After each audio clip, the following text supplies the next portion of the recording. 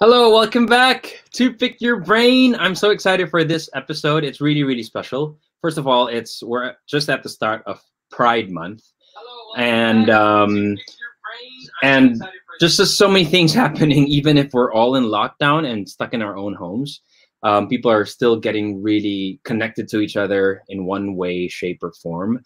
And I didn't plan this, but then I think this is a perfect Pride episode. To have two amazingly gorgeous men to talk about their amazingly gorgeous talent and what they have to share to the industry out here. And I've worked with one of them closely for almost a year until COVID bitch cut our contract short. But I was such a fan of this guy. I thought his leadership was just amazing, and he's just good vibes and a great guy to have on tour or to be following on tour. Especially he was our assistant dance captain. The other guy I've been a fan of from afar. Never got to work with him yet. Maybe in the far future, but we find a lot of things in common. Friends as well. Our passion for fitness, and I was supposed to go into a show that this summer that he had just exited last summer. And we can talk about more about that later. But just my thing, you know what? Just a little bit of an introduction while more people come in to sign in and watch. This whole thing, look, we're 6 months in. We're 6 months in 2020. And the fact of the matter is 2020 sucks. That's without question. 2020, the year is really sucky. Broadway just announced that none of the shows are going to come back until next year. So it's closed and Broadway's going to go dark. I think this is the longest that it's gone dark in history. It didn't even go this dark after 9/11 happened. This dark for this long after 9/11 happened. So this is pretty historic. And out here in the UK, government's still pretty vague and quiet and awkwardly silent about the support that the theater industry needs. So many companies are already doing these redundancy consultations, which is really quite scary. Panto, which is a big deal in the UK, which pretty much bankrolls the rest of the year for a lot of the theater companies and the theater and the theaters, is on a threat of not having to exist at all this year, which is really, really scary. And all we get right now is this weird five-step roadmap to bringing back the theaters into our systems and bringing back the shows into the theaters, which is really, really weird and really frustrating. So what I decided to do is just not focus on anything that I can't control. I can't control that. I'm angry, yes. I can sign petitions, and I have. I'm going to join the protests, and I will, coming up soon for the Culture in the Arts protest. But what I can do for the rest of the 6 months, knowing that 2020 is going to suck, is make more memories. Make more memories that I'm going to be able to hold on to and remember the little good things that 2020 brought, like this one, for example. Like getting to talk and pick the brains of two guys I truly respect. And in any other situation outside of COVID, I don't know if I would have gotten to know them in the way I'm about to get to know them today. And I'm so glad I get to share this with all of you. Two amazing and talented and beautiful human beings. Please join me in welcoming these guys as I pick the brains of Felipe Bejerano. Say that right, right? Say that right, yeah? You're drinking. I was getting a bit of H2, a bit of squash. and Nick Len. What's up, guys? Hi. Hi. Sorry, that was my really long and overdrawn and quite dramatic intro to you guys. Thanks for joining me, boys. I feel it's the longest intro I've ever had. I feel like a star. Yeah, you are a star. I'm not gonna lie. Always play that for me, and then I'll play it to myself every day when I wake up. Yeah, it's just all gonna be recorded anyway and played back on the YouTube channel. But before anything else, Felipe, let me introduce you guys to the people watching. And there's so many people watching right now, 11 total. I just want to introduce you guys. Where were you guys, or what were you doing right before or when COVID hit? Nick.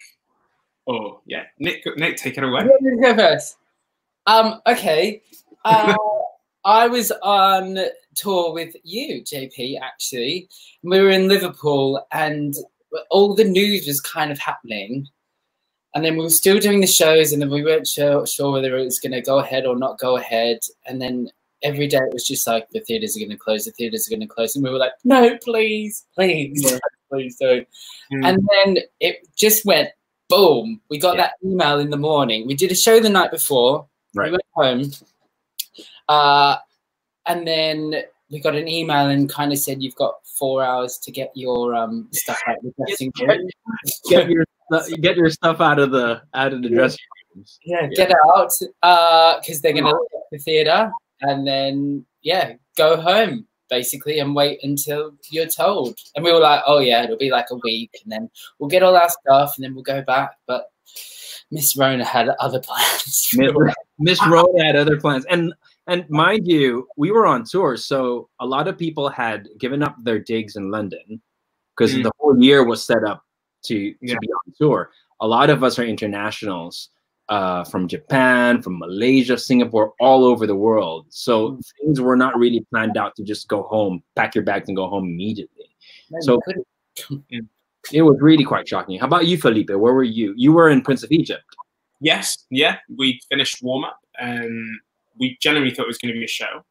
But it's kind of like Nick said, it was a bit of like a roulette, guessing roulette, when in that week, the week of the 16th of March, when we were going to be halted, I guess, because we knew it was going to happen. So that even if there was, for example, a limit of like 500 people, Dominion's got like 2,000 plus. So I knew that week we were going to get stopped, but didn't know it was on the Monday. So we finished warm up, and then our producer came on stage and told us that it wasn't going to go ahead. Yeah, and it was just a weird feeling. It was weird. It's not even like you're not completely sad yet because you haven't processed things yet. It's more like it hits you in a shock.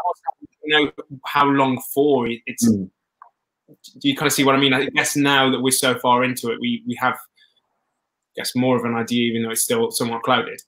Right. But at the time, I genuinely thought it was going to be about 3 weeks. Yeah. I left my cat there. I left some plants there at the theatre, which I then went to get back like 2 or 3 days later. Oh my God. But so what have you guys been doing throughout this whole lockdown, which has been extended and extended and extended?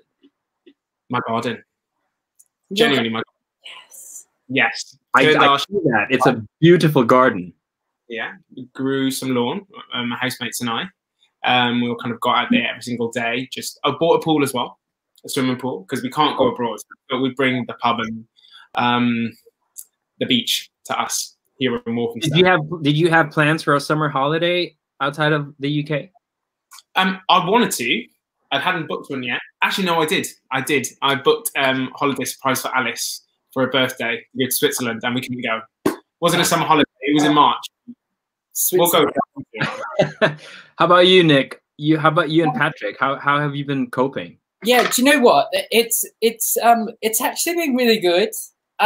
So Patrick's on Book of Mormon tour. Yeah. And so I've been away as well. And you know, it's our wedding anniversary tomorrow for 4 years. And it's kind of just made me think like we're back living together every single day again. Like a normal couple would be, and it's because we've never had that before. We've always been away, or one person's been away, and we've always had to travel. So it's actually just been nice to just spend some quality time together without being like, oh, in 2 weeks I'm gonna have to go here, or do you know what I mean? Or FaceTime every 2 seconds. Yeah. So it's just been a lot of like house stuff. Really, we're getting a puppy on Saturday, which I know, that's amazing. I know, that's another thing. And we've always wanted a puppy. It's not like a lockdown puppy, like it's a What's a lockdown puppy? What do you mean? Well, lots of people are like, I want to get a puppy. And then it's like, have you actually thought about when lockdown's done, you look after the, you know? you're gonna get. But other than that, just like home workouts, been going out to the park. I've never been outside so much either. It's I know it's a terrible thing that's happening, but we've really tried to find the best of it. Otherwise, I would actually go mental. Yeah, you have to pick out the good stuff, because that's what you're going to go back to after, when we're done with 2020. You're going to have to go back to the good stuff. Have you guys realized anything about yourself as a person? It's a little bit deep early on in the podcast, but have you guys realized anything about yourself throughout this whole lockdown and this silence and this quarantine? I initially panicked at the thought of just being stuck indoors for a long time. But my bedroom isn't the biggest place. However, I had to kind of just let things go and take it day by day. Because I found that if I thought, all right, well, this is week 2 and I'm already bored, I don't know how long that's going to be. So, I mean, what we day 100 of quarantine today, day 100. I'm actually doing okay. I'm still alive. Yeah. Nothing major. Right. Nothing major. A roof over my head, so life could be a lot worse. Definitely. Yeah. Nick? I mean, you kind of just I don't know. I did this 21 days of abundance meditation little practice with a group of mindfulness on WhatsApp, and honestly, do you recommend doing it? Because I've been doing it, but I haven't done it yet. You know what? I found the first few days so hard because, especially in our kind of job, right? We're always like go, and your mind's always got to be on. And the meditations aren't even that long; they're about maybe 10 minutes max. But just like stopping and kind of thinking about nothing, or meditating after reading. You follow this guide, and I was like, I feel a bit like an idiot, but I'm just going to stick with it. Some days I was awful. Like meditating, I was literally like, I'm literally thinking about what I'm going to eat for breakfast, and then you got to kind of get your mind back. But I've actually, doing it has made me realize a lot about myself, as in like, what do I actually want in this world now? Yeah. If I take away my job, if I take away even having Patrick, or where I live, or where I'm from, what color skin I am, what all of this, who am I as Nick? This thing has literally made me look in the face and kind of face some things about myself. I won't go too deep into it. And that's our show. It's some of it's been really good, and I've been like, actually, I've done all right. And then other things I'm like, you need to sort this out ASAP, sooner. Right. But that's that. Let's press the rewind button a bit to both of you guys. Nick, you grew up in Australia. Yes. Born and raised. And how long ago was it before you moved to the UK? So I moved to the UK in 2012. Yeah. So 8 years ago now. End of 2012. Yeah. And were you always into the arts, and were you always like, was this a path that you knew that you were going to head toward? Oh gosh, absolutely not. I grew up in like oh my gosh, that was my oh my gosh. I'm gonna let this photo live here for a bit because it's just too damn cute.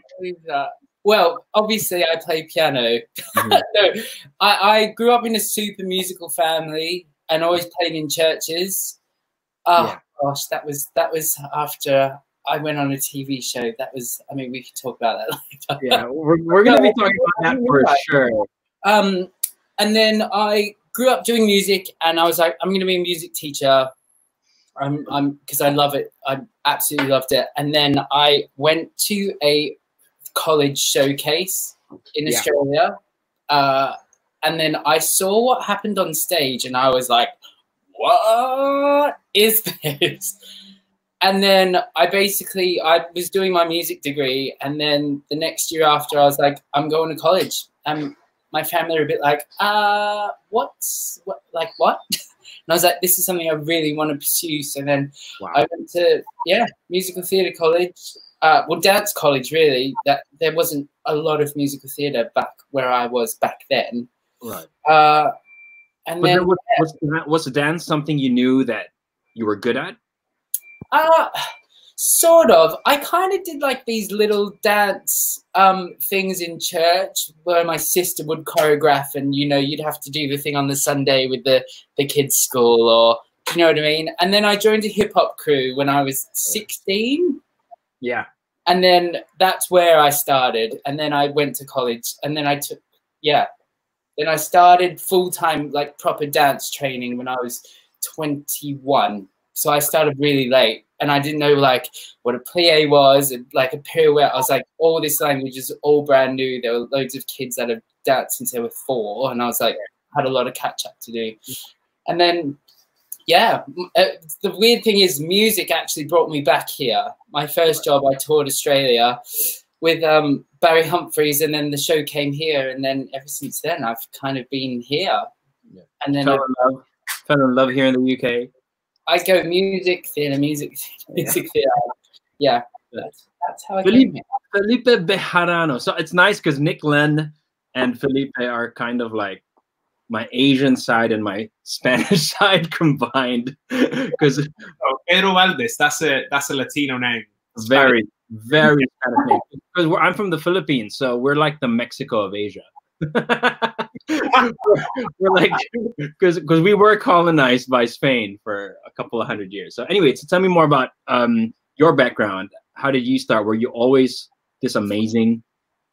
I don't think I was ever into theatre as such. My dad is just very musical. He's always sung at church. Whenever we went to church, we'd always sing. So I guess music has always been in our family. Right. I played violin, not so much now, but I played violin for the under-18s Welsh Orchestra.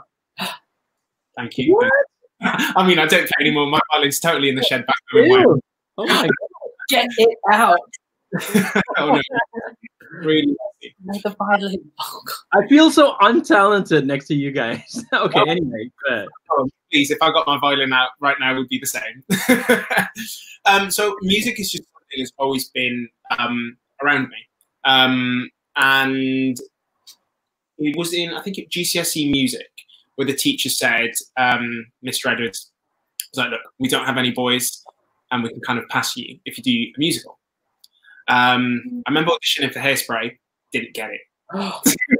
Didn't get it. Rough times. And what else? I think Sound of Music as well, didn't get it. I was like, it's fine. Something like year 10. Then they did like a We Will Rock You one, and then ended up getting that. And then that's how we kind of passed music GCSE, because I really struggled for boys then. But a secret passion of mine since I was little has always been aviation. I'm obsessed with planes, airliners. It's just always been a thing that I've always wanted to be an airline pilot. And went and applied for uni, ended up getting in. But upon doing that, I did a Search for a Twitter Star competition. Western producer. Won that, and then kind of was told, maybe, you know, go on audition for theatre school, see how it goes. And I did. I went to Lane with 2 left feet. Miss Lane made me audition twice. No. Yeah. I've still got 2 left feet. No. Impossible. Impossible. This guy has not got 2 left feet. It's impossible. Oh, believe you me, I do. Poster boy for the recent run of Evita at the Barbican. No, that wasn't supposed to be at the Barbican, but at the open air park, Yeah, Regent's Park. Yeah. But yeah, ended up going to Lane, and I loved it. Everyone they could dance, and I went at 19. So kind of like Nick, went later than everyone at Lane tends to go, roughly at 16. What, 19 is late, is it? Well, I guess consider the dance college, most people tend to go at 16, or at least at Lane. And the drama school, most people, I guess, would go at 18. Yeah. Arts ed and that, from 18 onwards. And so I felt really, really old compared. especially starting dance at that age, most people tend to start. I mean, they go to like dance school when they're 14 or whatever. So I, like Nick, had no clue. But I guess it just, if you are determined, and 9 times out of 10, I was the worst in the class and in my year. You just got to buckle down and keep working, and eventually, you know, you'll pick up the steps and you learn what a plie is. That's kind of my background on it. Fast forward, you guys, you're a swing and at the Prince of Egypt at the Dominion, yes? Yes. Why is there a laugh to that? That show is a big show. It's a massive show. I actually saw it right before I went to Liverpool on the week that you guys previewed and opened. So it's like, if you're on the ensemble or a swing on this, you're definitely going to be put to work. Oh, absolutely. I was there thinking in when they created the show. We were kind of all between our swings. We were like, how long do we think it's going to be before you see the show? Insane. Nowhere near like the next track is. Things flying. I mean, to be fair, like most shows, you have a lot of things going on at the same time. Yeah. But it's not, the stage itself is in a normal shape. There's blocks which are 4 different sizes, and they all have to create certain things. And this one time I went on for one of the main ensemble tracks, and I hadn't got my one marking. I got one marking really wrong. And poor Alice, she runs and does this jump thing, and she landed on the floor and she smacked her head on the thing because there's so many things everywhere. Sorry, Alice. Oh my God. But yes, there's just so many things going on. You have to know your stuff. Yeah. But also, if people get to see it, that show is really, it's just moving bodies constantly. They're creating the shapes of the set, the environments, all the ensemble is completely used up. Nick, you were our assistant dance captain. But was King and I your first swing or dance captain job? It was. I mean, I rehearsed a show, bless its soul, when that arena show Heaven on Earth was around a few years back. So I was swing on that.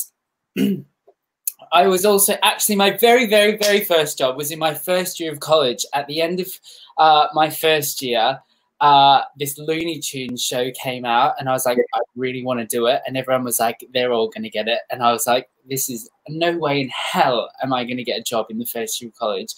And then I got it, and I was like, yes, I'm very, very happy about this. But I understudied Porky Pig and Bugs Bunny, and I thought my poo did not smell. Like, it was, I was so that was my first swing job. No, my first proper one would have been Heaven on Earth, and that was, I feel like it was quite similar to Prince of Egypt in that this arena show was a massive stage. Like, there were toaster lifts coming out the floor, there was like people flying, and you had to make a lot of the set. And in rehearsal, again, I was just like, how am I was like, this is going to be impossible. It's going to take me a year and a half to learn this. And by the time I learn it all, it's going to be over. King and I was in the ensemble first when we were at the London Palladium. So I guess I kind of got eased into it that way. So changing into a swing wasn't too much of a difficulty. Because I basically knew the base of the show, and I think that's the most important thing.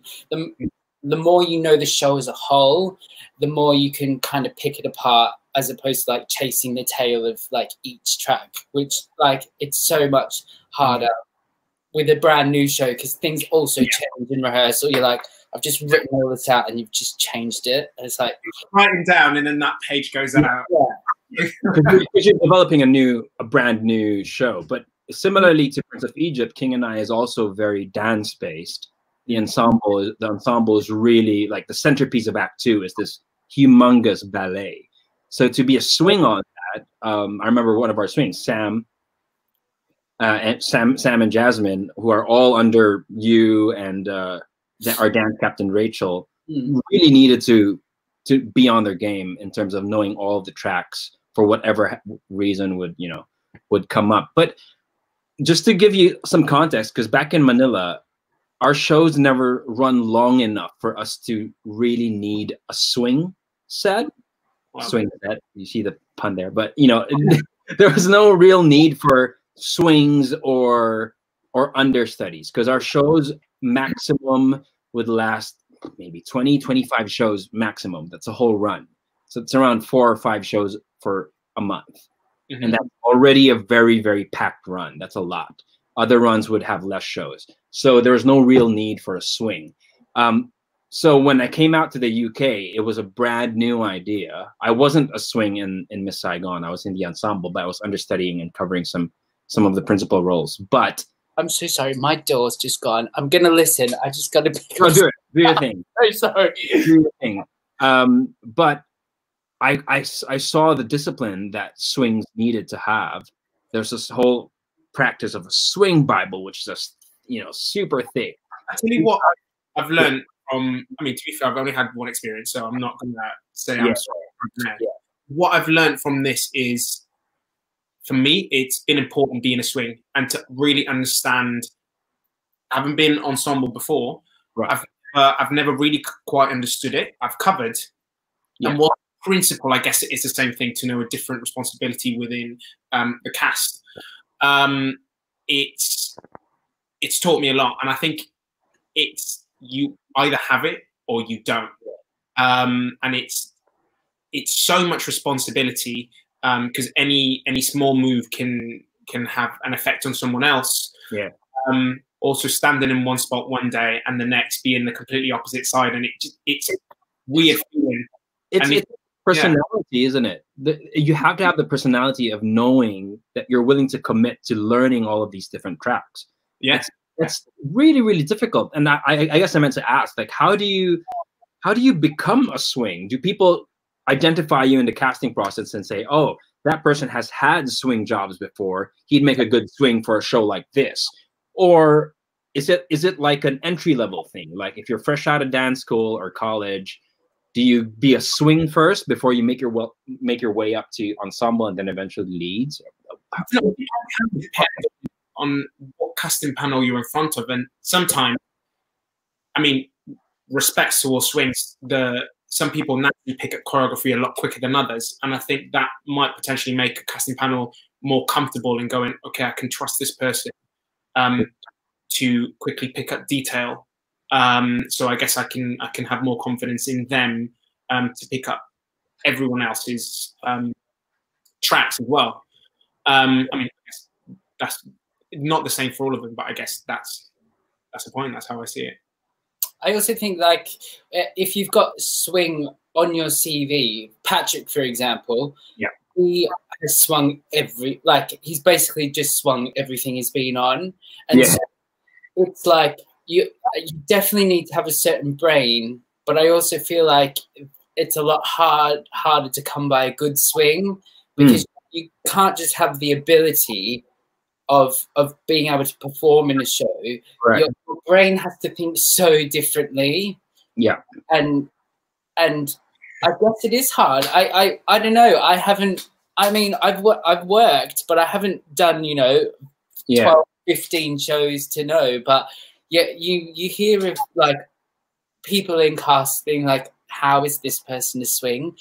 And not because they're not talented. It's just like it can be really, really stressful if you're not, if your brain isn't switched on to a certain way. And then you get the joys of split track. And then God, yeah. Okay, tell us about the split track. I mean, explain to us the whole concept of a split track. And also, like, especially with King and I, we had these like slates that were across the whole stage, and they're probably like 4 inches long. If you were like 2 slates the wrong way, or even 1 slate off, the lighting was so specific, you would just not have any light on you. Or with the big lifts in King and I, there's this part where this girl climbs on all the backs, and if you're not in the right spot, and if you're on that for that track one day, then you're the other side of the lift the other day, and then you're a different part. It's just, it's your brain has to just think differently. I think, yeah. What's interesting is you can watch the show, but then to actually do it, you have to flip it 180.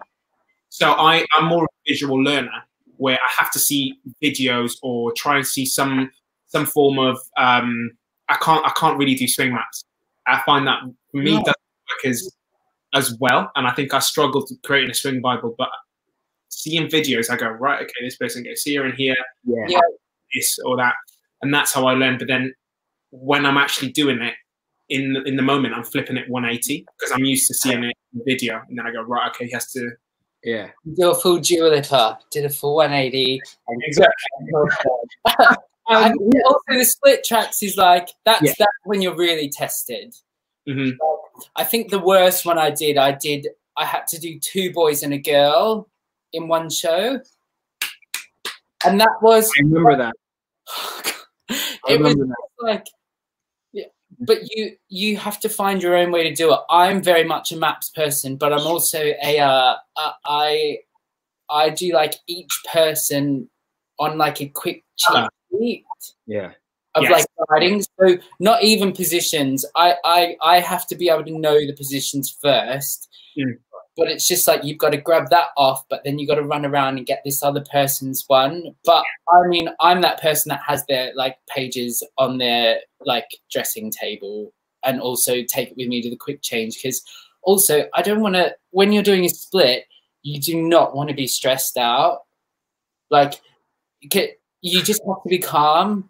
And I don't know how you do that, Nick. I see you in the quick change area, and you are always calm as a piece of wood. Like, it's so amazing. I would be going crazy. I'd be going nuts.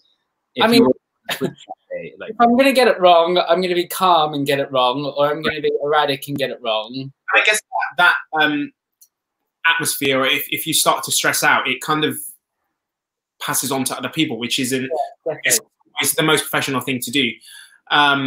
Just know this stuff. Yeah, if you're panicking and you're about to lift someone in the air, and they're going to be like, "I don't want him fucking lifting me." Oh, sorry. Yeah, no, it's fine. It's completely fine. So you were talking about like swing maps and Bibles. I remember one of our swings for Miss Saigon Divine. She had a very, very thorough Bible with all of the colored tabs, all of the highlighters. It was like a whole Jackson Pollock canvas on her swing Bible. How do you guys function? So Felipe mentioned that he likes watching the videos. How do you note these things down so that you don't forget them? Like Nick, to be fair, for the 9 tracks I covered, I wrote a cheat sheet. Okay. And put that on. Alice's parents got me an iPad. Thank you, Linda, and thank you, Ian. They got me a little iPad mini in which I put on the notes. I put a track for every single male ensemble. Right. And that is then what I then took down. I think I would go into work having the track memorized, and I'd find that I'd wake up honestly at 4 in the morning, being like, "What track do you?" What does it do? It picks up a small brick and then passes it to someone, and my mind would constantly be thinking about it. So, but I felt comfortable being on stage, knowing my stuff. There's nothing worse. I guess even like when you mind blank on stage, even if you're not a swing or anything, there's nothing worse than just your mind going blank, right? Or having to not being in the moment because you have to think about the next step, right? So the more prepared you are, the better I found it for me. So yeah, of course, I would have the cheat sheet there in the iPad, but I would try and memorize the track so that I didn't come off stage going, "Okay, what's next?" Unless I really forgot. I think also if you have, the more you can put in your brain and not have to write it down, the actual better it will go in. Yeah. So if you're rehearsing and you're writing down all the numbers, you're like, "Yes, I've just written it. I've just written it down," and you're like. And then when you go to do it, you're like, all I've done is written it down. Yeah. So by the end, I went on quite a bit, but eventually you cannot look at it because you that's how well you know it, and that's how I feel like you should be able to get it. I mean, there's certain things where it was like, put still down on slate 4 of lane something, and sometimes that gets a bit, oh, I can't remember. So that's the things you check, not what count is this move on. It's more about positions. Yeah, really, really nice cast members that kindly just nudge you. Yeah, exactly. Play with, thank you so much. With a smile. So they can't tell.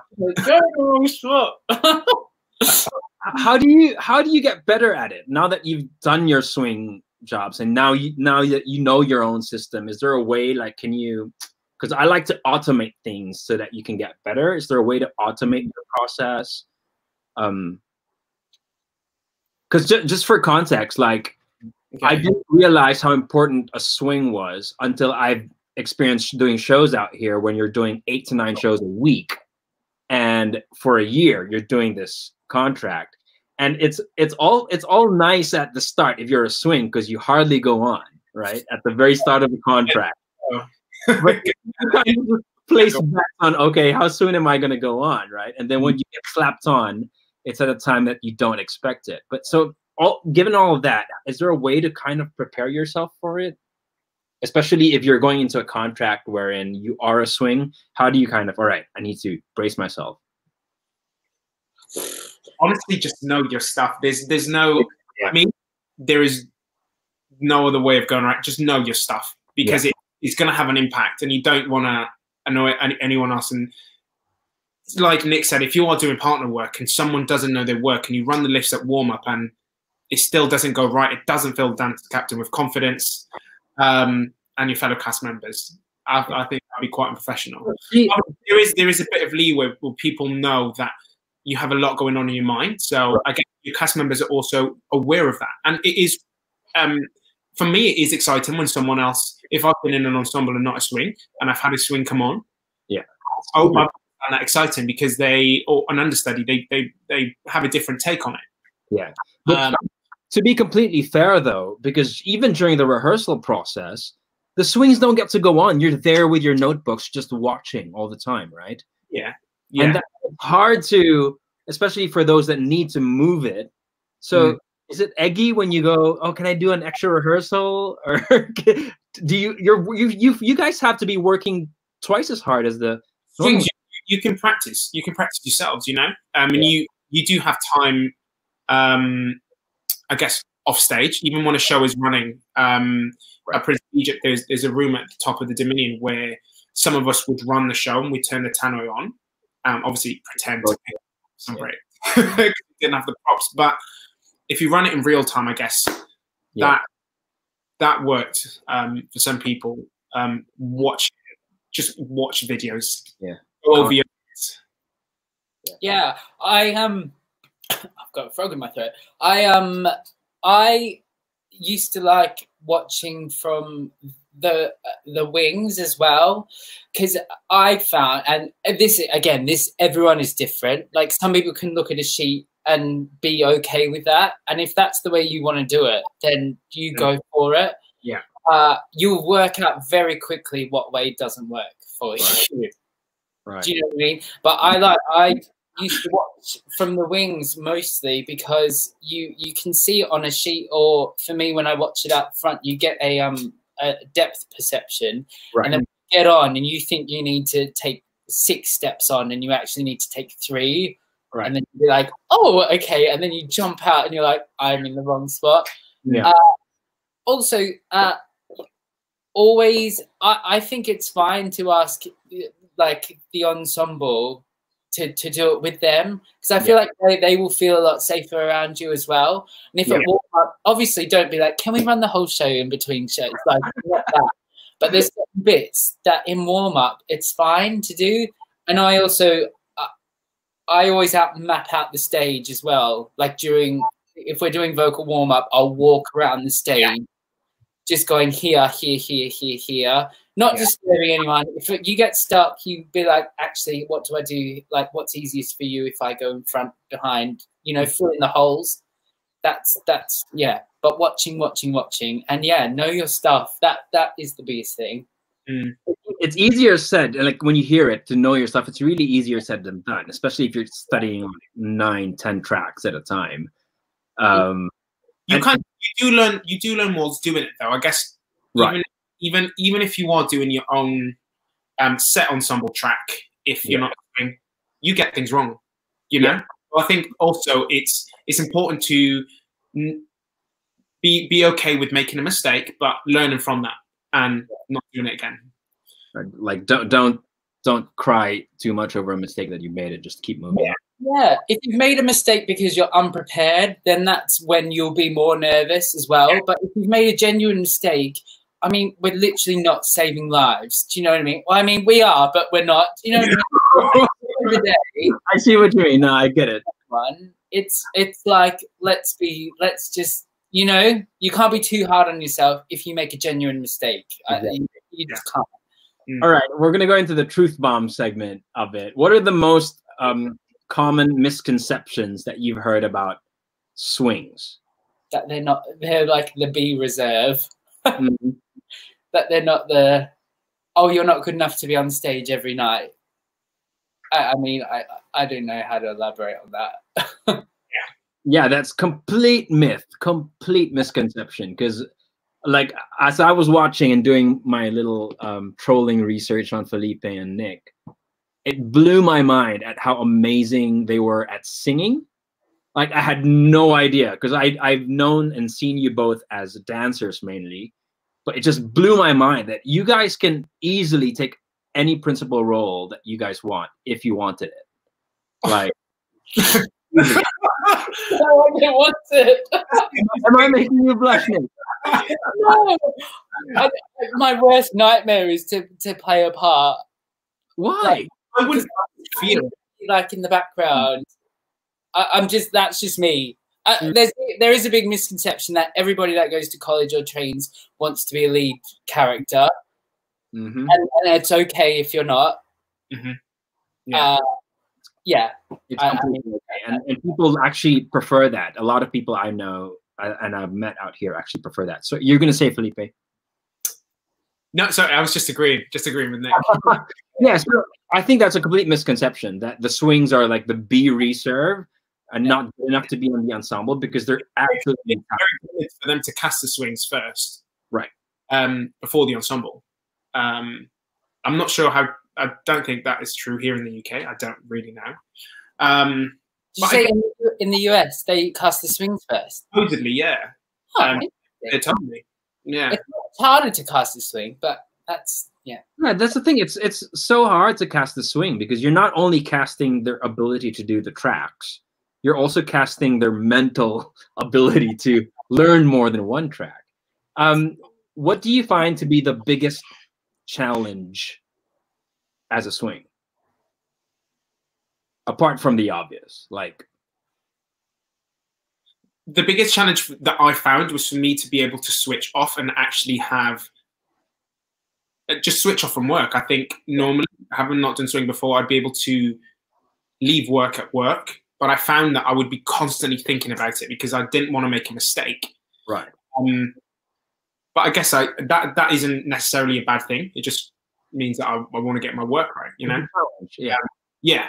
So I think that for me, the actual job itself, yeah, of course, you know, you are going to get some things wrong, but maybe switching off at 4 o'clock in the morning. And you're like, that's there, and you just I would have to look at my phone or my notes or whatever just to see or solidify, because otherwise, if I am to let that go, and then the moment comes and I'm like, I had that chance. Just go back. I'll tell you what I realized is that you guys, the swings, the covers, the dance captains in particular, you're essentially working at least an hour or two ahead of everybody else, because you wake up and you get involved in the cut sheet. If there's a cut sheet, you guys know what's going to be going on as early as the creatives know, or the resident directors and the company managers know, before everybody else knows, right? So you guys are working essentially double our hours, the regular hours. Yeah, you're thinking about the show earlier than anyone else. If you get like the text at 11 for the matinee, like you can't be like, okay, I'll think about that when I get to work. It's like, no, you've got your phone out, you're double checking things. Yeah. You're right. You're already troubleshooting as early as the whole company, as the company managers and the creatives are, before the news gets out to us. The regular. Actually, I actually find it slightly thrilling in some ways. Yeah, it's something I would enjoy, but if you're on for a new track, you kind of go, okay, this is going to be fun. Sometimes the costume. And in Prince of Egypt, you get wigs. Sometimes you get wigs, and we never got to try them at all until we saw everyone else in the ensemble and the lead and supporting all try their wigs, and you kind of sit aside and you do want to try a costume on that, especially the wigs. But you never get to try it until you go on, and it's always just a quick, oh, that's what it looks like. All right, you're on. Are there any like completely memorable cut show stories that you had, or when you had to go on that was like, you know, like you completely messed up, or you needed to do? In Prince of Egypt, I don't want to ruin it, but towards the end, soldiers die and they get drowned by the Red Sea. Yeah, of course. And I thought I was on. I think I was on for Oliver, and I think and in my head I was doing someone else's track. Oh no, the day before I'd gone after they drown, I'd gone towards stage right, and I needed to be stage left. Right. And so I went down through the band pit and went the wrong way, and I thought I was in line, ready to finish a show. I was there like, yes, and it's very quick that you have to change back into Hebrew. And they're going up the stairs, and I've slowly realised I am on the wrong side. Oh my god! You just run through, get changed. I make it. I don't know how I make it. I'm sorry. Yeah. I managed to make it, but I think that was the worst. Yeah. So far. I can't remember. I mean, I remember getting my positions very, very wrong one day. Well, I was on for a dog once. The girl track normally. And I think we got about, we go from like these like hats with these sticks on them and these gold shoulders. And I think the change is about 15 seconds. Really quick. Vest on and get you get this dog thing. You got to take these things off, and then it's all very, very choreographed. And the thing is, you never get to try that, really. Oh, you don't. I mean, that's when it gets a bit stressful. But that's when you just have to surrender to the fact and trust that the dressers know what they're doing. And their job is so important. Like they are just as important as any other department. It definitely infuriates me when it's like, oh, you're just a dresser, or I mean, I could talk about this for for a very long time, but they are just as important for you as you are for them. Like, anyway, so it didn't change, went great, and then you run out. I think you've got like a 5 and 6 and 7, and then you've got to stop on the 8. And it's like there's 3 people on stage. There's no like hiding behind any set. It's like a perfect diagonal. And I went out and I went down. My spot was like there, and I was like, I'm not even in the right spot here. And then you got to really sniff the ground as you're moving around. And I was like trying to sniff backwards. And it was just, oh my God. There was another time where the other swing, Sam, he came on without a hat on. So he just came on with a wig cap, and he's like got this river in his neck. Like, you're in the completely wrong out. Where the hell is your hat? Yeah. And you sometimes when you get on stage and you know you're in the wrong spot, or you've got the wrong thing on, or something like that. Actually, sorry, I've got a really good story. Do it. So I was on for a monk one time, and our show is barefoot. I mean, bless all our shins. Actually, Felipe, you're barefoot in most of yours, right? Yeah, actually. Yeah, we are. Bless our shins. So we're all in barefoot dancing, and then we come across with these monks in this really like gorgeous like little time. It's like a sunrise, and the monks go across. And you wear your slippers in the wings. And these are the Primark slippers. These are I have my Primark slippers on. And we're coming across doing this chant, and I was on stage, and it's like the slowest walk you can ever do. and all the boys had taken their slippers off, and I went on and I did the whole cross with my slippers on, trying to laugh. And I was like, I've got my slippers on, and then everyone behind me was laughing so hard. I was like, worn my slippers on stage. I love that. I love that. You want to go with it. Once you're on stage, it's nothing you can do. The thing. You can't, and it's not like you can run off. It was just, oh God. I'm sure Bartlett Share would have found a reason for why the monk wore slippers. They were like Primark fluffy blue ones. I mean, there was no disguising them. Okay, is this a myth or is this the truth? Are swings probably some of the fittest and healthiest and physically prime members of the cast? I think it depends on the show. I've got to be brutally honest. Actually, every show requires something different. But swings have to do exactly what the ensemble have to do. So I, in some respects, everyone is everyone. Do you see what swings? But don't you need your body to be adapting or be ready for more tracks or different stimulus? The only difference is a mental. Okay. Kind of, yeah. I mean, if you're an ensemble show, I would go to the gym to try and do a different form of exercise, because I guess your body kind of gets show fit. Yeah. So I guess it's it's a different same thing. How many swings did you guys have for the Regent's Park Evita? Because that, I mean, everybody was really, really strong and fit in that show. How many swings? Yeah. Did you get swings for that show? First of all, we had an amazing dance captain. If you worked with Amy Thornton, you will know she is a fantastic dance captain extraordinaire. So shout out to her. Right. We also had two amazing swings, Hannah and Ollie, who, bless them, it's a show on stairs. So yeah, I mean, just for people to know, like, this show is on stairs. The set is just stairs. Mm. So, oh my god, I can just imagine.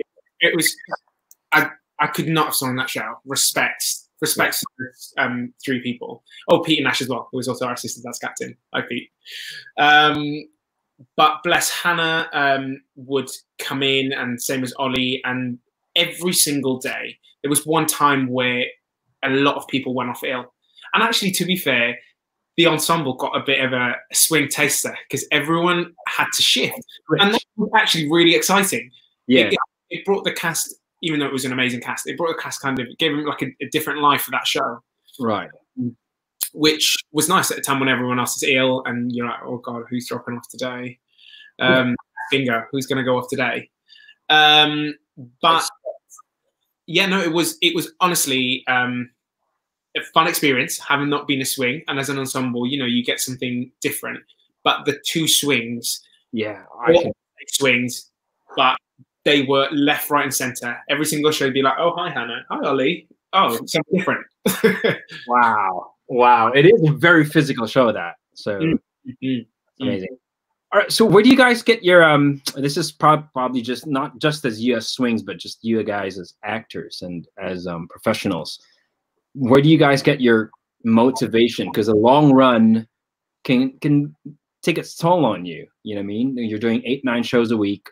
Where do you guys find reason to deliver the same standard every single day? Apart from the fact that you guys are obviously really professional, but then I'm sure you got to dig somewhere. I think it's like, well, for me, it's a bit of self-pride, really. Like, you want to be proud of your work. So I guess it's the same way you motivate yourself with anything, with any kind of discipline or job, or any job that you're passionate about. I think we're very lucky that we love our work. Yeah. So even though it is work, we're doing what we love. So it's of course you have your days, but I think it's just respecting yourself enough to be like, I don't want to do a bad job today. Yeah. I want to be good for me. Yeah. Because I feel like it takes more work to be lazy on stage than it does to you know, give it what it needs. Yeah, definitely. I had an experience where I had to do pas de deux with a swing, and I ended up coming off injured. It wasn't the swings. It wasn't the swing's entire fault. You know, pas de deux is a two-way thing. And I kind of thought I never, as a swinger, I would never want to injure someone on stage. I would never want to.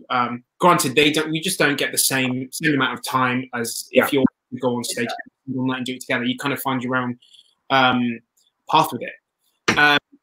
But that's my thing. I don't want to affect someone else's show.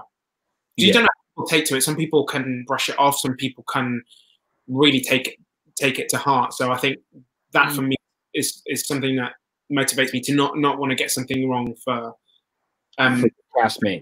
Yeah, for your castmate. And as well, people are paying a lot of money. You know, theatre isn't the cheapest. So people are paying a lot of money, and you don't want to mess up, you know? Yeah.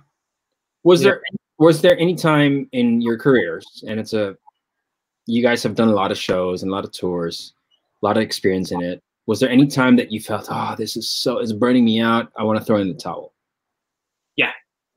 Really? I have to be honest, yeah. There are some, to me, it's my 9 to 5, and I think it's okay to some days. Yeah, definitely. Not 100% love my work, you know?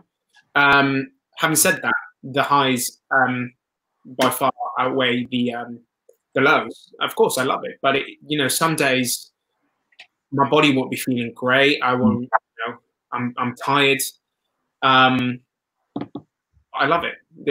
It's great, and I think this industry can be so varied with respects to what you can do. So you can always keep your mind fresh, and I think that's what's always exciting. There's always a different show coming in, a cast change, swing going on. There's so many things to keep fresh. Yeah, for me. Because it's basically what I answered before as well. It's just if you're going to show up, show up. Right. Yeah. Bless you. Like you know, and it's okay to have off days and not beat yourself up. But when you come to work, it's literally 3.5 hours of your entire day. Right. I'm not saying don't. You know, people are going to pick up that you're in a different mood or something's up, and as long as you're not kind of feeling that through everyone, I think that's the hard thing, is to just, if you're going to show up and do your job. To be fair, I think that's why I really respected you and Rachel, our dance captain, because there was a lot of empathy. Like, they were so cognitive of energies and mental states, and they knew how to manage people so well, and that it didn't affect the energy or the quality or it didn't negatively affect the show or the performance of the whole ensemble. And I think that, I mean, it takes a leader. It takes such leadership to do that, to feel for your co-actors and to feel for your co-cast members, and just try to maintain, you know, a good vibe so that the show delivers the way it needs to be delivered. So yeah, you've got to be really like personal with people, because at the end of the day, this sounds so stupid, but you're working with humans, like you're working with other people who've not stupid at all, Nick. We're not like on a sheet of paper they might be boy 1, boy 2. You can't treat people at work like that, you know. And you don't get the best work out of people by being like, why did you get that wrong, or like, you know what I mean. Anyway, but thank you, that's very kind. I'm gonna make Nick cry. That's my goal today. Did you guys ever get memorable rejection stories in this industry? I mean, yes. So many. Okay, well, we have enough time for like to hear the best one. Nick, you want to go first? Oh my god. Okay, I auditioned for this one show. I'm not going to say what it is. And I was like, this is me. I'm really excited about this. This is fantastic. And then I did all these rounds, and then at the end, I was like, I think I'm going to get this. Like, this is great. And in the very first round of auditions, you had to do like an acro, like show any acro you did. So I did my usual acro pass. I was like, great, first round, bish, bash, bosh. Then I sung, and then I danced again. And then like another day I came back, and another day I came back, and then danced and sung. And I was like, really happy with this. And then I got a no, and I was like, okay, let's talk about this. And it's like, in the email, it said that my acro wasn't strong enough. And it really hit me because I was a bit like, then why didn't you cut me on the first day? Why did you like, that was a big one for me. And then it kind of delved in because I was a bit like, well, this doesn't make sense. This doesn't like, this could have been, you know, yeah. And then it turns out that it was something else. And then you realize, actually, when you get told, it came across, it was the way that I presented myself in a room. And I don't mind rejection, but it's like I wasn't, the way I walked into the room was very chill. It was very laid back. It was very like, Australians are so chill. So we'll walk into the room and be like, hey, how you doing? I'm not going to like lick assholes in an audition room just to get a job. Like, you know what I mean? And I think some people don't like that. And so then that was actually the reason. And I was like, oh my God, I didn't get this job I really wanted because I basically didn't lick their assholes. Okay, so that's one of many. But that was a real big one where I had to look at myself and be like, actually, Nick, no, you don't change because of that. Just do you. Yeah. And also your acro's fine. Yeah. Your acro, it's not your acro. Your acro's good. I mean, yeah, there's loads of stories. There's even times where I've got a show back in Australia and then I auditioned for it here and I got cut the first round. So, I mean, you never know what it's going to come. And as long as you're okay with rejection. And I have another question to ask both of you after I hear Felipe's rejection story. I mean, yeah, that's it. Go on, Felipe. Okay, so second year at Lane, and it was towards the end. Yeah, no, it was towards the end of second year at Lane, and Aladdin had come through. So Lane Agency sends me the audition through, and I go, great, okay. End up going and get cut straight away. And in me, I was like, bummer. You know, maybe a fresh graduate, fresh college mindset that you have where you're so determined. Right. As you go through experiences, you know, you learn to form different opinions. Yeah. And I thought, you know what, I'm not taking now. I can't, how? You know, it's one of those things that in me at the time, I was like, I've come so prepared. I've learned my material. And it was the first no, because I hadn't auditioned before professionally. It was the first no that I've ever had. So I went to the open call and ended up getting through to the end of the day. And the casting director at the time and the MD were like, why haven't you had a private? And I was like, do I lie? Do I say I have had a private, I've been cut, or I oh my God. And I thought, you know what, best thing to do is just be honest. So I was honest. I was like, look, got cut straight away in London. They thought, all right, cool. Well, here's another chance. Didn't book the show, and it's been the one that's got away. But I guess that was embarrassing at the time. I guess in some ways it proved to persevere, and sometimes, you know, keep going for it. Because there's been many. I can't remember. Believe you me, there's been so many no's. You really don't know. You really can't put down the exact reason for why you're cut. You're never gonna know. You're absolutely never gonna know. Yeah. But how do you guys unpack that when you get a rejection? I mean, you have partners, so you have Patrick, you have Alice, but how long does it take for you to unpack that or shake it off and say, okay, that's done, move on? Especially for shows like that, which you've really, really wanted to get into. Yeah. There's always someone better out there than me. So if I have to be at ease with my talent and my ability and understand that it is a puzzle. Sometimes I might fit the piece, and sometimes you hear of people that haven't got the job, and you go, how? And there's sometimes there's people on stage, and you go, how did you book the job?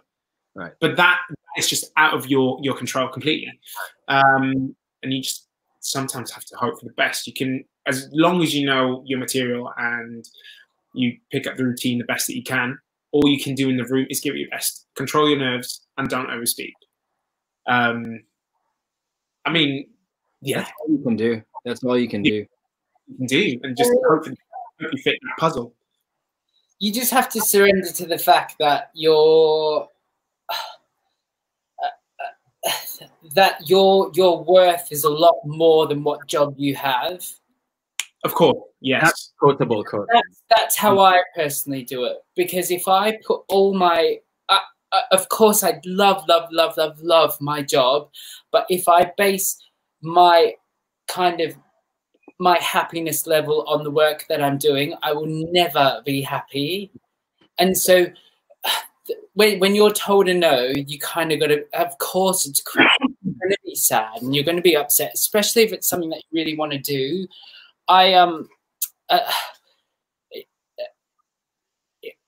You kind of have to take yourself out of your job, which is so hard because our job is so intertwined with our social life, with our and we love it. We are it. We love it absolutely hard. And just I don't know. I've newly found this meditation thing, and I feel like it's really. I'm gonna have to try it, Nick. It's on my somewhere. I'm gonna have to try it. 21 days of abundance. How are we feeling? Come at me. Bring it in. Bring it in. And I think you're right, Felipe. There's always going to be someone better than you, and if you don't think anyone's better than you, then I don't really want to be your friend. Yeah, and that's all right. Yeah, you know. And I remember. I mean, right. You both know the last big show I auditioned for, Mm. and I remember getting into the first day of that audition and seeing just what felt like 200, 300 people that were all better looking, better dancing, just better than me. Mm. And I left that first audition thinking to myself, and I mentioned this to my wife, what am I doing here in the UK? Let me just go back to the Philippines. I am way out of my league here. Complete imposter mentality. And long story short, I booked the job. Mm. I booked the job just because of COVID. But I mean, I learned a lot about that process, that like what you said, your worth is so much more than the immediate rejection that you have to face, or the pressure on yourself. Yeah. That I do to, when you get material through, I guess preparation is key, but you put so much pressure on yourself beyond just that, the way that you look, everything, all these social pressures, and everyone looks good. Yeah. Everyone, so many boys out there have a much better body than I do, and it's those pressures that kind of weigh on you to kind of look right for a panel, and you kind of get so caught up in that you need to just halt for a little bit. Yeah. When you realize that that's not actually what they care about. Mm. You're obsessing over the thing that you think they want to see or want. Yes. And then, that's actually not what we're looking for. We're going to go with this now because there's this weird energy coming from, you know. Yeah. And I think it's just embracing that. Again, it's 21 days of abundance, but just embracing that, the fact that you're exactly where you need to be at this exact moment.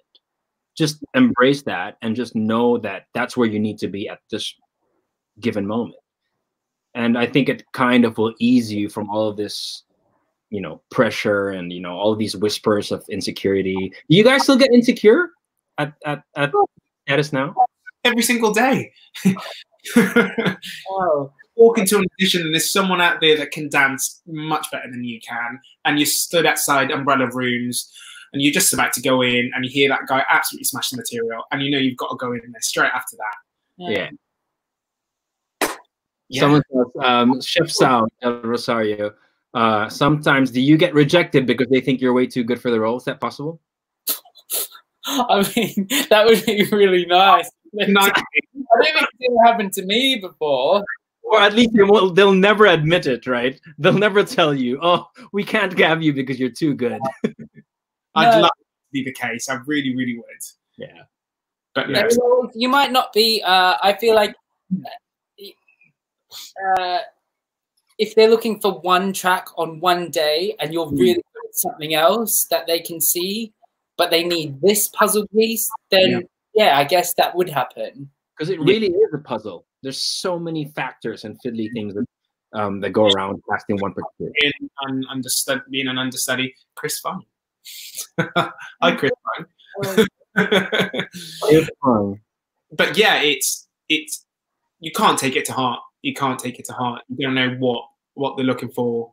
And like Nick said, if you're going for one specific, that can sometimes be really hard. If you're going for one specific track and there's 50, 60 boys in the room and you go, I mean, come on. Yeah. And it gets down to it. They're down to 10, and then even 10 to 1, that's still. Yeah. It's still the odds are still too much. So how do you guys keep going? Get rejected. How do you guys keep going? What keeps you? I know this is on the heels of what we talked about earlier. But what do you guys love so much about this business that makes you just keep falling back into it? I like the fact that for me, my goals have evolved. I thought theatre for me would be everything I've wanted to do, and at the beginning, when I signed with my agent. He kind of he appreciate that, but he also saw something else, and he kind of also said what he thought and his plans, and I put my trust in him. And within that, I've enjoyed screen activity opportunities, as well as stage, and that's kind of opened up what I thought was something just lame. We didn't train in screen work, or TV or film or any of that. And I've really enjoyed the opportunities that I've had so far, and it's something that I would love to explore more if the chance comes. I mean, it is hard, but got to try sometimes, don't you? Yeah. For me, I think life is too short to not do what you love or what gives you a kick. And if I wake up tomorrow and I'm like, I actually hate theatre, and it doesn't come from I've been rejected so many times that I just don't want it. As in I'm genuinely not passionate about my job anymore. I'm going to want to find something else. And which I think is important to be honest to yourself, whether you really enjoy your job. Yeah.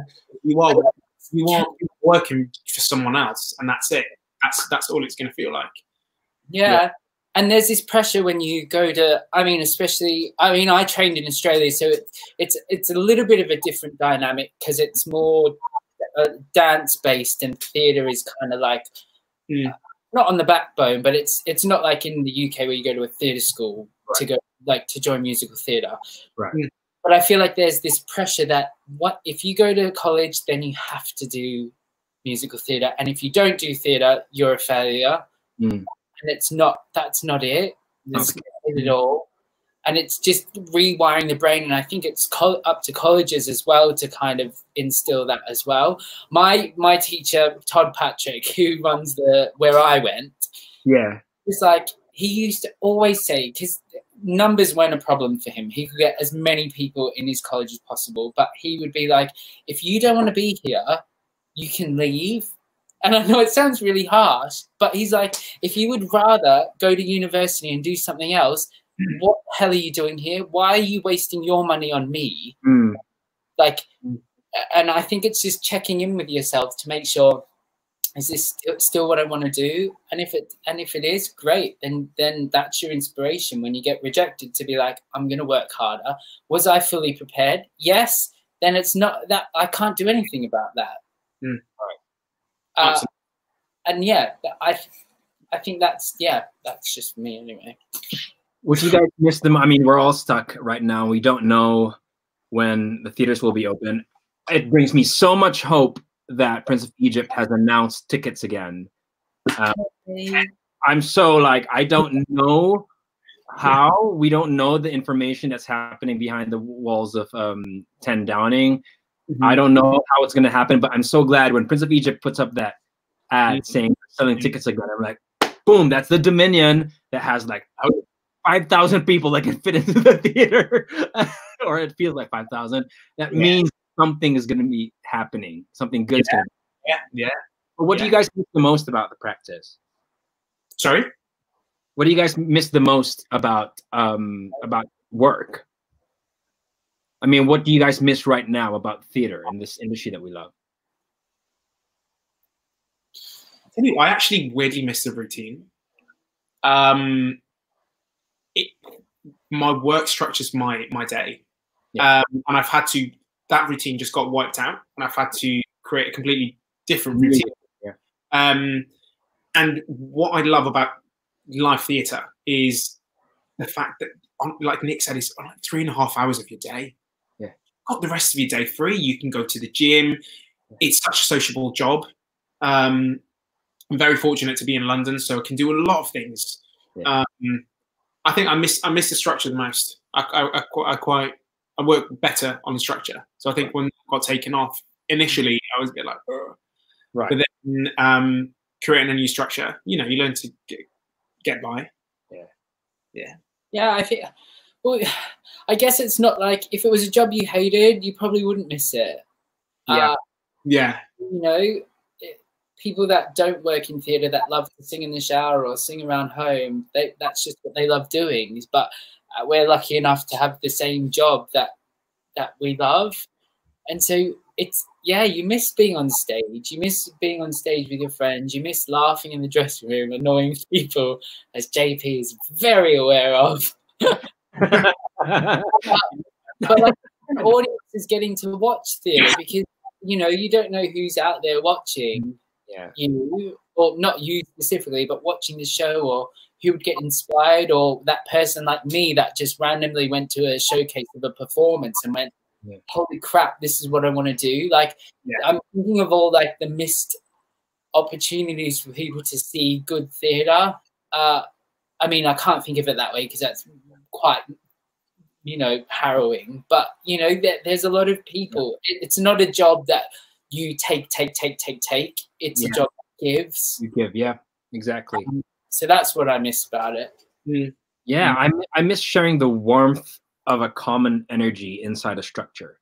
Whether you're in the cast, you're part of a company, you're sharing with the technical staff, the dressers, the wardrobe, or if you're in the audience waiting for the shows to begin. Just the warmth of your sharing this. It's like church almost, where you're sharing this spirit, and I just miss that. Really, and hopefully, and I think sooner than later, because the Dominion is selling tickets already to Prince of Egypt, we're all going to be back on stage doing the thing that we love. That's open. We're all going to. I'm going to take some time for some comments. We talked about the Swing Bible already, and the different styles of Nick and Felipe. Any advice? Stage right, and you basically put dots around. I mean, I don't have my iPad with me, but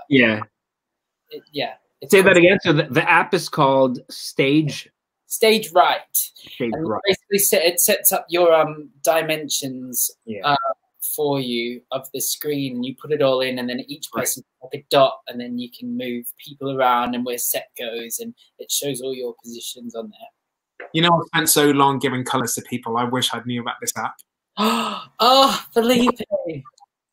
Oh my God. Really helpful. Some people like drawing, so it's just depends.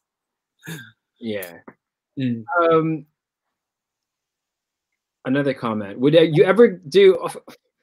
I'll say yes to both of them. I think they've already done it. No. Would you ever do gender bending roles? Yeah, of course. As in, like, going on for a female track? No, I think the question is, would you do roles wherein it was originally a male, but gender bent roles? Yeah, I think would you go on? I'm just going to cover all the bases. I'm not sure what the question is, but will you go on for drag? Would you go on as a woman? Would you go on as if it came about and I was the person that they most wanted? Yeah, of course. Why not? Yeah. I'm not sure how I'd be. I just thought I'd let you know. Definitely. I mean, that's the beauty of theatre, I guess. Yeah. As long as it's not like appropriating anything, then absolutely, why not? Right. But yeah, I don't know. I don't really want to play a part. I'll be happy to cover a part. That's what I was going to say. There's such a specific art to drag that the wit they have to have is incredible. Yeah. So it's not something that will naturally come to me. Actually, the respect I've had and developed for drag artists out here in the UK, it's a craft all on its own. It's amazing. Like they're very unbelievable. It's just putting on a wig and some makeup. It's like, yeah. It's a whole thing. Halloween, 31st of October, putting on that. We're gonna wrap up in a bit. I remember around this time last year, Nick, we were in Japan, and we were in Japan for King and I, and you were feeling very FOMO because you couldn't take part in all of the Pride celebrations out here in London. And here we are, all locked down. How are you feeling? How are you and Patrick celebrating this year or participating this year? We were speaking about it last night, actually. It's kind of, Pride gets like covered with the celebrations and the party and going out and enjoying people and celebrating all kind of like the commercial aspect of it. But I think because we're all in lockdown now, we've kind of turned our view and back to why are we having Pride in the first place? Where did it come from? It's forcing us to have conversations that are like, Marsha throwing the thing at the mirror in the pub, and why do we need Pride? So I guess it's kind of educating ourselves that a Black trans woman started Pride, and of course with all the Black Lives Matter, protests and conversations that people are having, it's kind of people are having to get educated, and if you're not getting educated, everyone needs to get on board. So that's how we're celebrating Pride, educating ourselves. I'm very happy that in front of me right now on my screen are two amazing, apart from being amazing, talented actors and very, very generous with their time and their advice.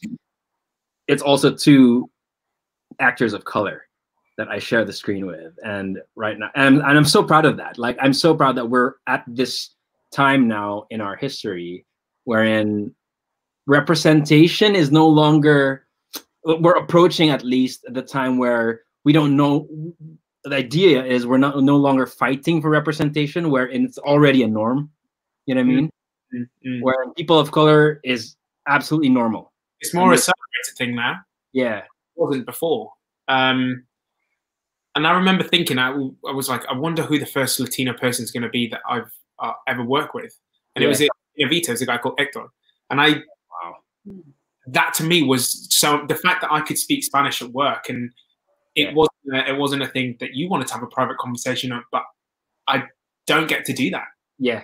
It was so lovely. I don't know what it was like if there were some nationalities in King and I where you were able to speak the same lingo besides English. But to me, being able to speak Spanish, that was so lovely. Yeah. I hope I get to do that again. I don't know if there's any of the Spanish.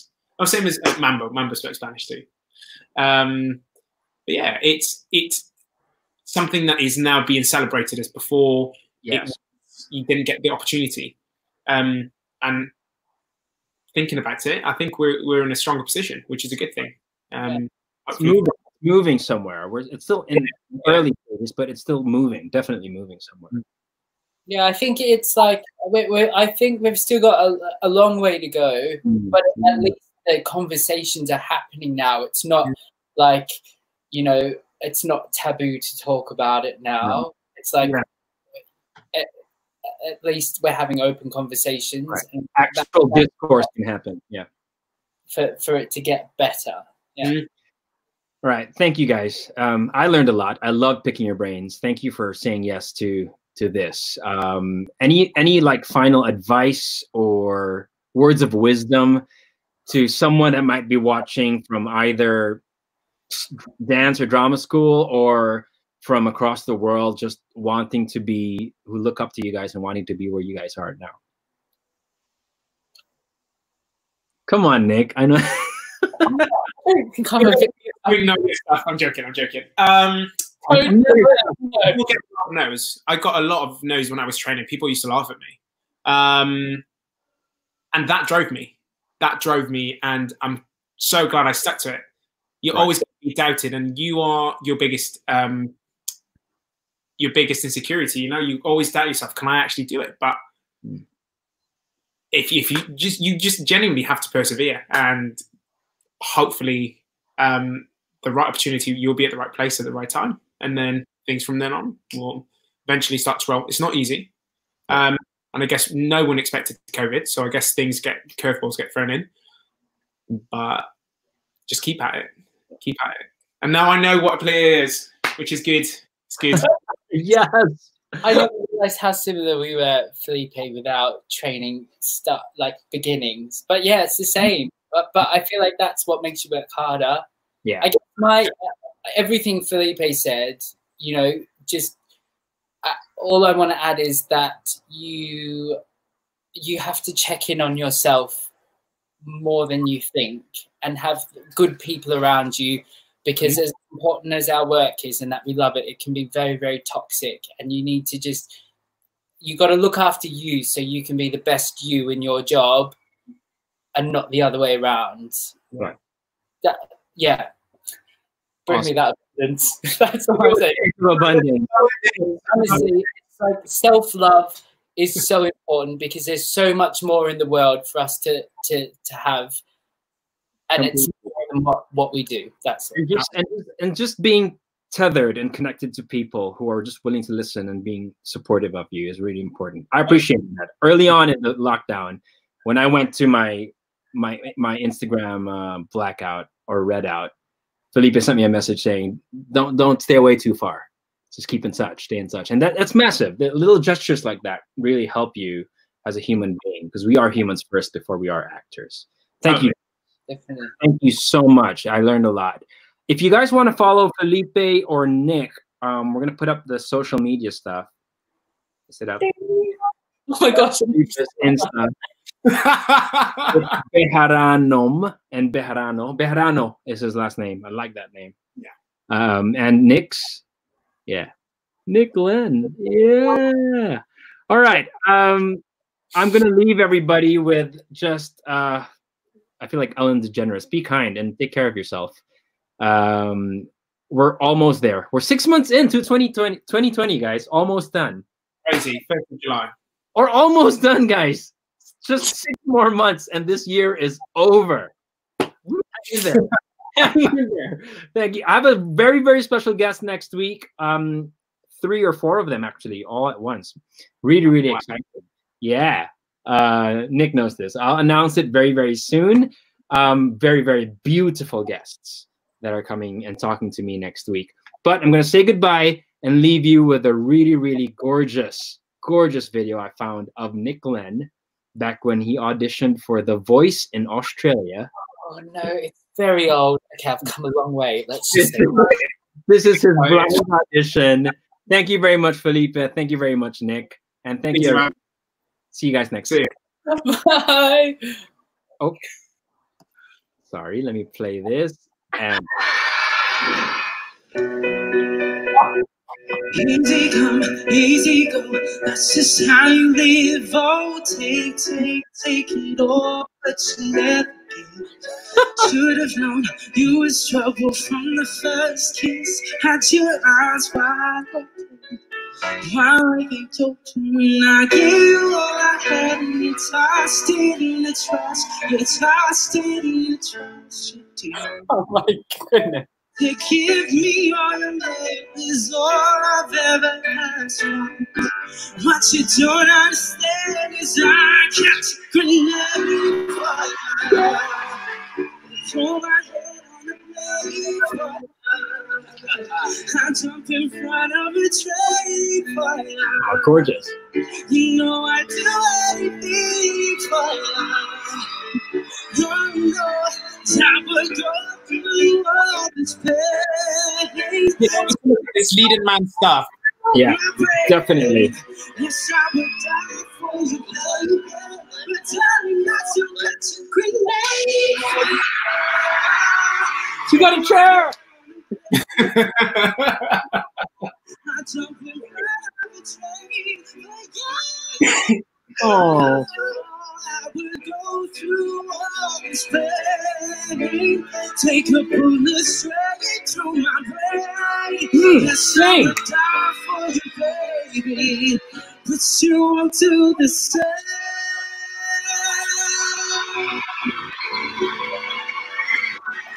Yes. Oh. Yes. I didn't know you did the voice. My palms are sweating at the thought of being in that room again. Oh my gosh. All right, we can't talk anymore about that. You guys can look up all of the Nick Len videos on YouTube. I remember the top comment on that video was, "Oh my God, he is so gorgeous," and he is. You can also catch Felipe. Weren't you in a movie recently? Bohemian Rhapsody, you know. That was. I think that was. Oh, just Bohemian Rhapsody, you know. Yes. Yes, Yes. in Bohemian Rhapsody. I remember seeing them. All right. Anyway, thank you guys. You take care of yourself. Have a good day. Take care. Bye, guys. Take care.